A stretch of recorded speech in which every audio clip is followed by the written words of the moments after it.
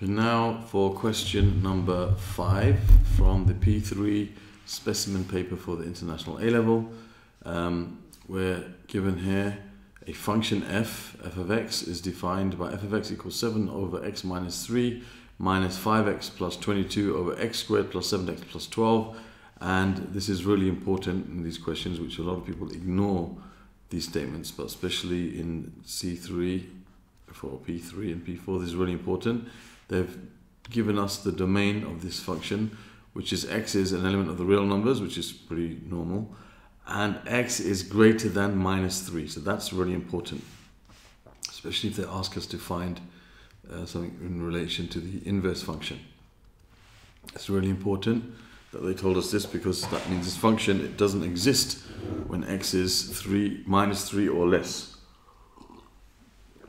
Okay, so now, show that f of x can be written in the form a over bx plus c, where a, b, and c are constants to be found. Okay, so what I need to do is combine these two into one fraction. And in order to do that, you should be able to spot that this denominator here can be factorized. So you have f of x is equal to 7 over x plus 3 minus, I'm going to write this as 5x plus 22 over, and this can be factorized. You need two numbers which multiply to give you 12 and add to give you 7, or they're 3 and 4, so it's going to be x plus 3 and x plus 4. Now, in order to combine these together as one fraction, I can make both the denominators the same by simply multiplying the denominator by x plus 4, so I multiply the numerator by x plus 4 as well. Then I've got two fractions with the same denominator. So this is x plus 3 times x plus 4 minus 5x plus 22 over x plus 3 times x plus 4. But I have to change this one because it's already x plus 3 times x plus 4. Now you have the same denominator, and we can subtract the numerators and write it under one common denominator. So you say f of x is equal to, you have one common denominator, which is x plus 3, x plus 4. And the numerator is going to be 7x plus 28. Now remember, you have a minus, and I'll just put it in a bracket to make it very clear. It's minus 5x and plus 22. So that minus affects both of these values. So a lot of people make the mistake of writing minus 5x and plus 22, but it's minus 5x and minus 22. So you're going to have 7x minus 5x, which is 2x. And you're going to have 28 minus 22, which is 6. Over, and you have x plus 3 times x plus 4. 28 minus 22, which is plus 6, sorry. 28 minus 22, which is plus 6. So now we're going to take out the common factor from the numerator, which is a 2. So we have 2 times x plus 3 over x plus 3 times x plus 4. And we see the x plus 3's cancel out. So we're left with 2 over x plus 4, and that's the way we had to write it down, as a over bx plus c. So if you write a is equal to 2 and b is equal to 1 and c is equal to 4, that's even more complete. Okay, so there we have written it in the form required. Okay, then it says hence find the inverse of fx. Okay, so because it means hence means using the result that you found, so we can just take f of x and write it as 2 over x plus 4 in this form that we've simplified.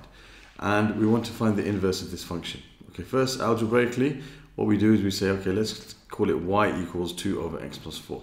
Now remember, when we're finding the inverse, the x and y are being swapped around. So my x-axis becomes my y-axis, and my y-axis becomes my x-axis. So I can rewrite it as x equals 2 over y plus 4. And to find the inverse, I have to rearrange it to make y the subject of the formula. So what I can do is I can cross multiply. Okay, so I can say y plus 4 equals 2 over x. And then I can subtract 4 from both sides. So I have y equals 2 over x minus 4. And to make it even more complete, I can write it as one whole fraction. So this is like 4x over x. So you end up with 2 minus 4x all over x. Okay, so the inverse function is 2 minus 4x over x. Okay, now because the domain of the original function was restricted, that means the domain of the inverse function will be restricted. So the domain of the inverse function of x is the range of the original function of x. So if I find the range of the original function of x, it will then tell me the domain of the inverse function. So the original function of x, f of x, is equal to 2 over x plus 4. And remember, x is a real number and x is greater than minus 3. X is greater than minus 3. It's really important. Most people, they don't mention that. I'm actually answering, yeah. So part B. So most people, they don't actually go further than this, find the inverse function, and they think they finished. But one of the marks is also for stating its domain, because it's defined according to what the original function is, and the original function was defined that x is greater than minus 3. Okay, so we have to also state the domain of the inverse function, because that affects that. So now let's draw the original function. Now this is like, if you think about it, it's like a transformation of 2 over x or 1 over x. So, but first of all, what's happened is it's moved 4 spaces to the left, so the asymptote's at minus 4. X equals minus 4, and then it's multiplied by 2, so it's stretched out. So it's going to look something like this. Okay. However, because our domain of the original function is limited to up to minus 3, all of these parts actually don't exist now, because I've limited the domain of the function to x is greater than minus 3. So the function starts at minus 3, or just after minus 3 is not included, and it continues going on until it reaches, well, it gets closer and closer to the x-axis without reaching. So the range of my original function is between 0 and this point here. Now this point here is when x equals minus 3 is put into this function. So when I put minus 3 into this function, I'm going to get 2 over 1, which is 2. 2 over minus 3 plus 4. So I know that this value is 2 here. So I can see the range of my original function is between 0 and 2.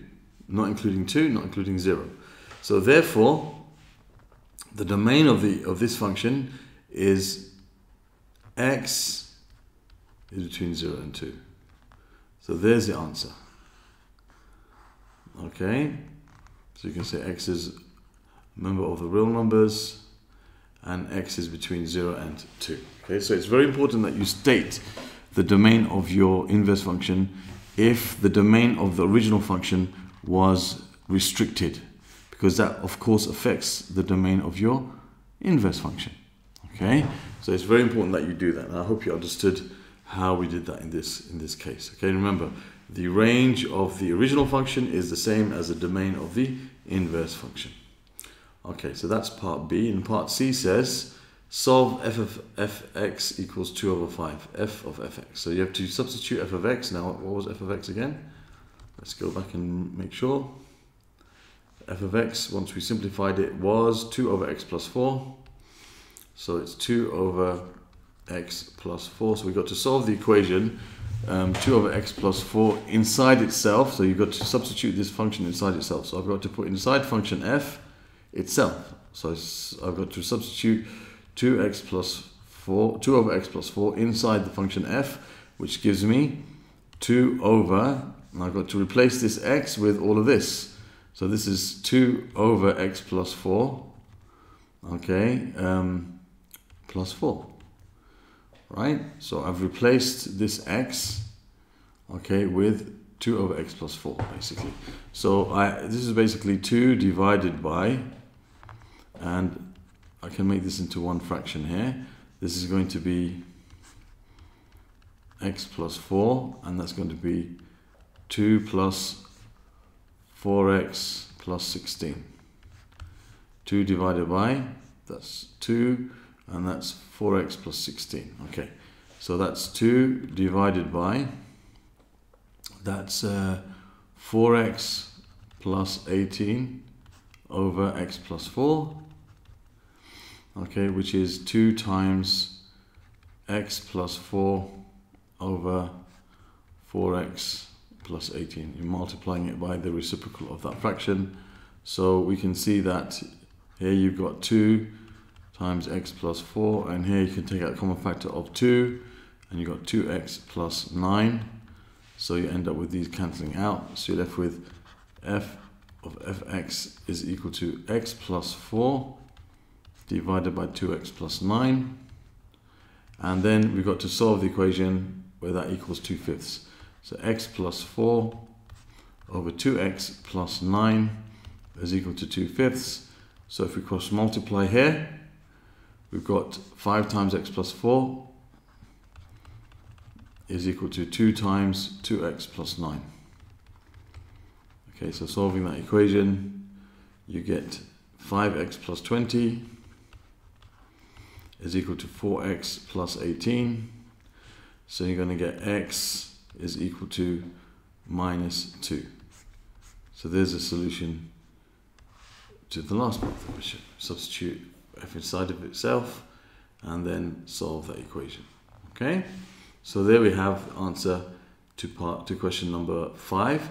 And as I mentioned, the important thing is where most students mess up is if the inverse function is found, they just find the inverse function algebraically, but they don't think about its domain. And that's especially important when the domain of the original function is restricted. You must state the domain of the inverse function as well. Okay, that's the important thing in this question.